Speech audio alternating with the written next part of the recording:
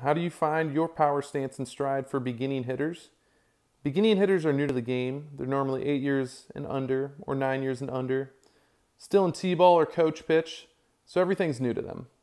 So we're going to approach the stride right mat. Now I'm a righty. Everything is the same on the left-handed side.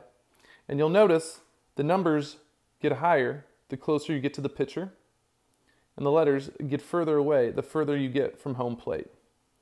So I'm going to position my back foot in A4 and my front foot in A7. And what this is going to do, this is going to put me in a position where I'm close enough to home plate and I can protect this outside corner.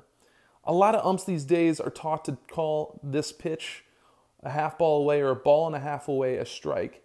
And we as hitters need to protect that. So we're going to get close enough to the plate and we're going to put ourselves in a balanced stance. Now this should put an 8 or 9-year-old a little bit wider than shoulder width apart. Their weight should be up on the balls of their feet and slightly on their back foot with their knees slightly bent. Now from here, from our front foot, we're going to stride from A7 to A8. A7 to A8.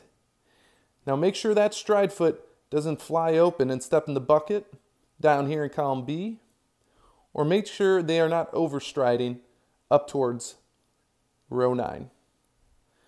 Now what this is going to do with our base at A4 and our base at A7 and our stance and stride going from A7 to A8, it's going to have all our momentum going towards the pitcher, and it's going to give us the most balanced, powerful stance and stride that's going to protect the most of the plate.